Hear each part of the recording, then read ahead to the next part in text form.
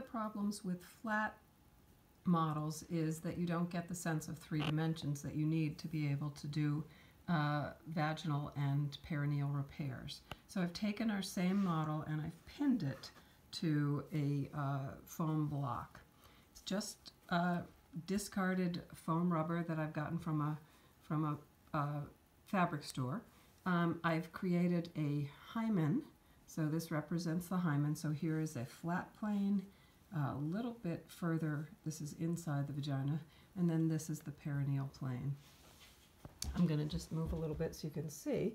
As I spread the wound on my foam block underneath, I've put bulbocavernosus muscle, and so while even in this picture it's a little bit hard to see that it's 3-dimensional, you can now see that it's a little bit more 3-dimensional. The other thing that you can do is to put a wire hoop over it to give you the sense of that it's inside of the vagina, and then use a baby shirt or a piece of stockinette or even pantyhose to create the upper portion of the vagina to make your simulation more realistic.